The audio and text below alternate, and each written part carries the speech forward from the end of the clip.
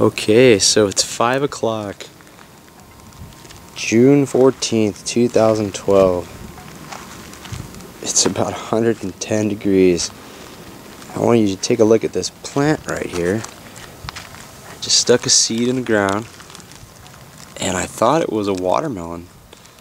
Came out, and it's got the same kind of a leaf pattern as a watermelon. Crimson sweet, at least what I grew before. And before I tell you what I think it is, I want you to notice, look at this heavy, heavy leaf droop. And that is definitely due to this heat and the sun. And I'm going to get some video of it here just before sunset and show you how they bounce back and look just amazing.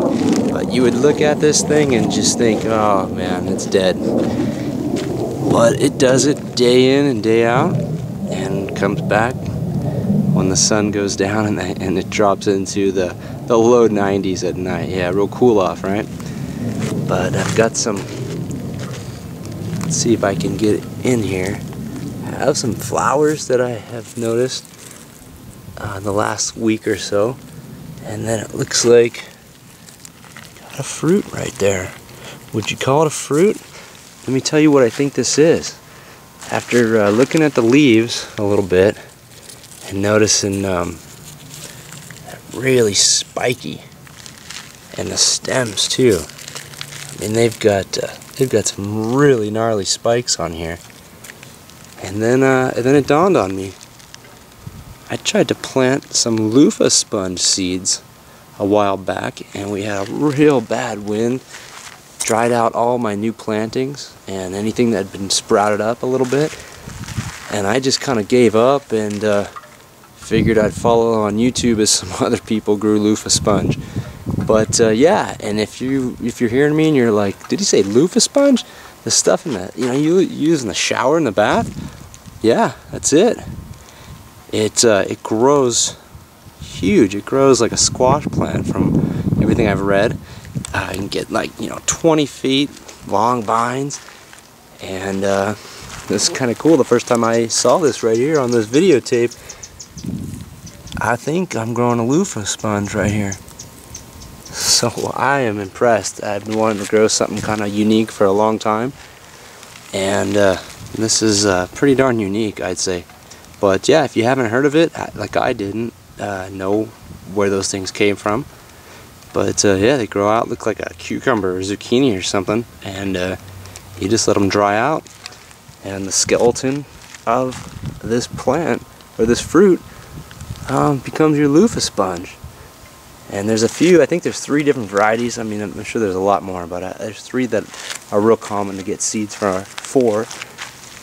And I forget this one, but this one is supposed to get the fruit, like, I don't know, I think about 2 feet, about 12 inches to 24 inches. So it should be some really cool, I don't know, fruit, I guess. We'll see, but I'm excited. First time I noticed that is right here filming for you guys. So I gotta get out of this heat. 5 o'clock, 110 plus. Come back out at like 7:30, and I'll show you how that droop will all be gone. Alright, so we're back at 7:15 at night. The sun is almost down, and would you look at that? Plant has perked back up again. You wouldn't even know it. You wouldn't even know it was so stressed by looking at these leaves. I'll try to zoom in a little bit. They got some blotching on them. If you've grown loofah before, let me know if this is normal, or if it's deficient in something.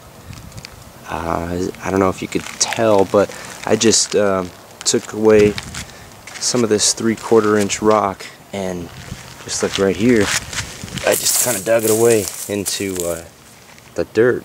So it's not amended soil or anything like that, so it very well could be needing something. But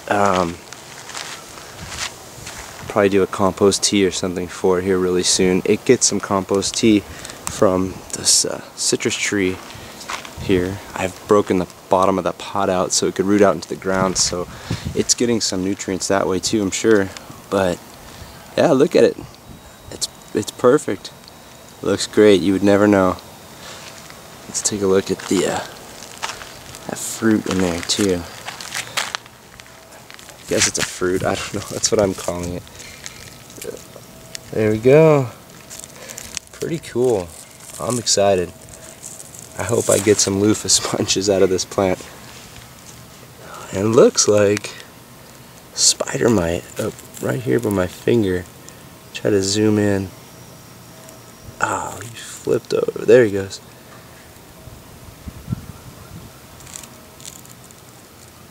So maybe I'll hit it with some neem oil. See what happens. There you go, your plants in this high heat desert sun, they will wilt, and the leaves will curl, and that's just to conserve moisture. And then when it's able to, and it cools down a little bit, it pops back to normal.